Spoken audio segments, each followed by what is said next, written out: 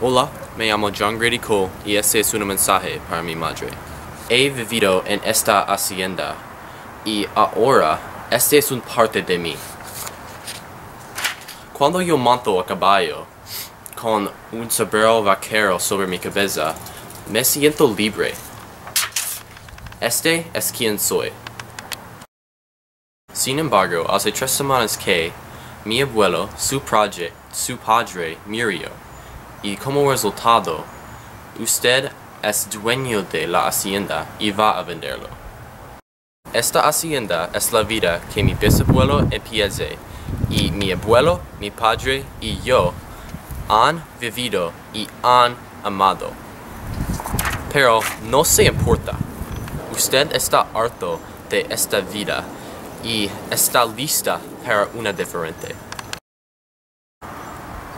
Usted desaparece por días para ser una actriz en la ciudad y romance con otros hombres. Usted no solo está dejando nuestra hacienda, está dejando su familia. La semana pasada yo visité el abogado de la familia Franklin y él dije que yo no puedo parar usted. Si quiere vender la hacienda, no hay nada que puedo hacer. También, él dijo que usted y papá se divorciaron. Al parecer, antes de abuelo murió, se divorció de papá. ¿Para qué puede vender la hacienda? Me siento traicionado. Papá aposta y fuma, pero él no lo merece y yo no lo merece también. Si van a dejar, ¿por qué no puede dar la hacienda a mí? Yo sé usar la tierra, cuidar los caballos y proteger a las personas. He preguntado antes, pero ahora estoy suplicando. Yo sé que solo tengo 16 años y me quiere ir a escuela, pero tengo la experiencia de alguien mucho mayor y escuela no es para mí.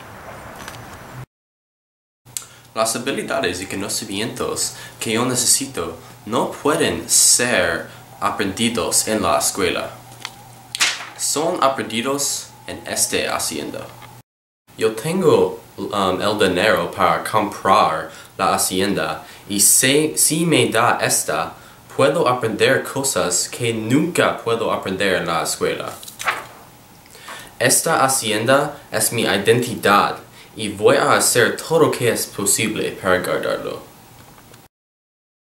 Si usted vea este mensaje y no cambia de opinión, entonces yo sé que yo tengo que hacer.